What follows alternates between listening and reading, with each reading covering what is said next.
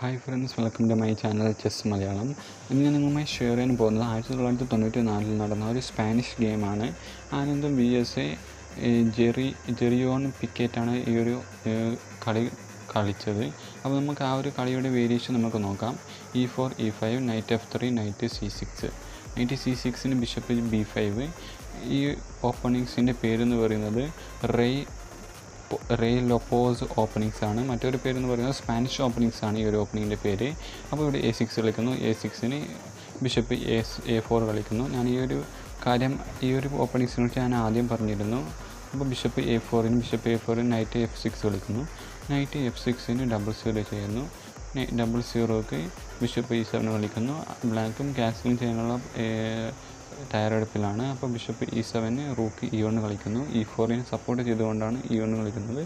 അപ്പോൾ B5 കളിക്കുന്നു, ബിഷപ്പിനെ അറ്റാക്ക് ചെയ്തുകൊണ്ട്. അപ്പോൾ ബിഷപ്പ് B3 കളിക്കുന്നു. ഞാൻ ആദ്യം ഇട്ട വീഡിയോയിൽ ആദ്യം തന്നെ റൂക്ക് E1 കളിക്കുന്നതിന് പകരം C3 ആണ് കളിക്കുന്നത്.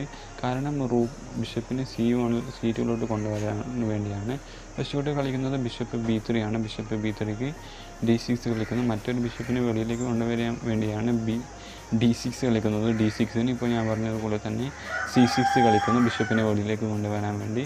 ഇവിടെ 0 ചെയ്യുന്നു ബ്ലാക്ക്. അപ്പോൾ H6 കളിച്ചുകൊണ്ട് ഒരു എൻഡ് ഗെയിമിൽ വരുന്ന ഒരു ത്രെഡിനെ, അതായത് ബാക്ക്ഗ്രൗണ്ട് ചെക്ക് മേറ്റിനെ ഇല്ലാതാക്കാൻ വേണ്ടി H6 കളിക്കുന്നു. H6 നൈറ്റ് A5 കളിക്കുന്നു. ബിഷപ്പിന് അറ്റാക്കിംഗ് ആണ്. അപ്പോൾ ബിഷപ്പിന് എന്തായാലും ഉള്ളത് മാറ്റിയേ പറ്റൂ, ഇല്ലെങ്കിൽ ബിയിൽ 2 ഡബിൾ പോൺ വരും. അതുകൊണ്ട് നൈറ്റ് A5 ഇവിടെ വൈറ്റ് കളിക്കുന്നത് ബിഷപ്പ് C2 ആണ്. ബിഷപ്പ് C2 C5 കളിക്കുന്നു.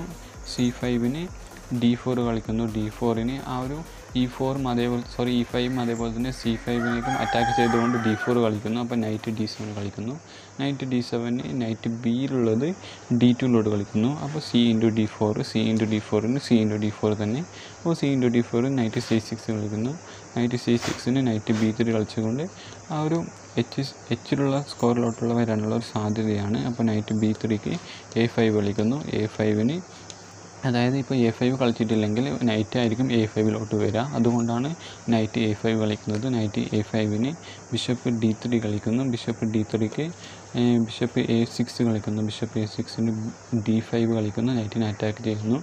നൈറ്റിനെ അറ്റാക്ക് ചെയ്തതോടുകൂടി നൈറ്റ് എന്തായാലും മുന്നിലോട്ടല്ലെങ്കിൽ വരുന്നു. അതായത് നൈറ്റ് B4 വരുന്നു.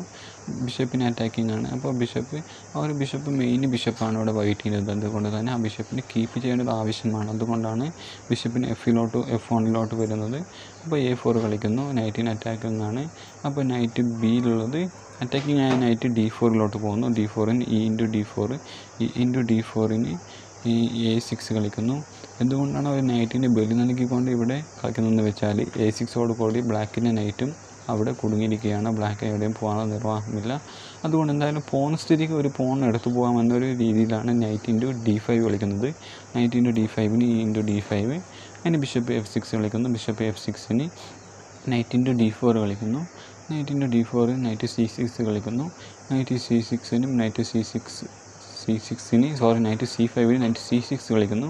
നിങ്ങൾക്കിവിടെ കാണാൻ സാധിക്കും 2 നൈറ്റ് നല്ല പവർഫുള്ളാണ്. കാരണം ഒരു പോണാണ് ആ ഒരു നൈറ്റിനെ അവിടെ സ്ഥിരമായി നിൽത്താനുള്ള സഹായിക്കുന്നത്.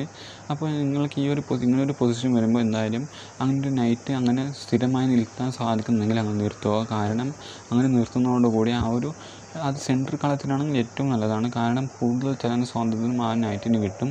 അപ്പോൾ കൂടുതൽ സ്ക്വയർ കൺട്രോൾ ചെയ്യാനും സാധിക്കും. ഇവിടെ നിങ്ങൾക്ക് കാണാൻ സാധിക്കും നൈറ്റ് C6 കൂടി എന്തായാലും ക്യൂന് B6 കളിക്കുന്നു. ക്യൂൻ B6 ബിഷപ്പ് F4 കളിക്കുന്നു. ആ ഒരു D6 അറ്റാക്കിംഗ് ആണ് ബിഷപ്പ് F4. അപ്പോൾ ബിഷപ്പ് റൂക്ക് F-ലുള്ളത് E8 കളിക്കുന്നു. Rook E8 queen C2 night B3 കളിക്കുന്നു. Night B3 rook D1 queen C7 rook D6 അല്ല റൂക്ക് E4 കളിക്കുന്നു. Rook E4 rook E4 queen bishop B2 rook E1 queen queen D7 കളിക്കുന്നു. Queen D7 bishop ക്യൂന് B4 കളിക്കുന്നു. Queen B4 bishop F6 കളിക്കുന്നു. Bishop F6 queen B6 queen into D6 B6 കളിക്കുന്നു. B6 bishop D3 കളിക്കുന്നു. Bishop D3ക്ക് rook E8 കളിക്കുന്നു. എക്സ്ചേഞ്ചിന് വേണ്ടിയാണ് rook E8 കളിക്കുന്നത്. അപ്പോൾ rook ക്യൂണിൻ്റെ rook bishop E7 കളിക്കുന്നു. ബിഷപ്പ് E7 ബിഷപ്പ് B7 കളിക്കുന്നു. ബിഷപ്പ് B7 ക്യൂൺ E4 കളിക്കുന്നു. അതിന് G6 bishop B4 bishop B4 queen into E4 bishop into E4. ഇതോടുകൂടി വൈറ്റ് ജയിക്കുകയാണ് ചെയ്യുന്നത്. കാരണം നിങ്ങൾക്കറിയാം ഈ ഡിയിലുള്ള പോണ് പാസിങ് പോണാണ്. അപ്പോൾ നമുക്ക് എളുപ്പത്തിൽ ആ ഒരു പോണ് പുഷ് ചെയ്ത് ക്യൂനാക്കാനുള്ള സാധ്യത എന്തായാലും വൈറ്റിനുണ്ട്. അതൊരു വലിയൊരു അഡ്വാൻറ്റേജാണ്. മറ്റൊരു അഡ്വാൻറ്റേജ് എന്ന് വെച്ചാൽ വൈറ്റിൻ്റെ കിങ് സുരക്ഷിതമെന്ന് പറയാൻ പറ്റില്ല. പക്ഷേ വൈറ്റിൻ്റെ എല്ലാ പീസും വെളിയിൽ ഇറങ്ങിയിട്ടുണ്ട്. അതുപോലെ തന്നെ സെൻട്രൽ കളത്തിലാണുള്ളത്. ബിഷപ്പായാലും 2 ബിഷപ്പായാലും അതുപോലെ തന്നെ നൈറ്റ് ആയാലും സെൻട്രൽ കളത്തിലാണുള്ളത്.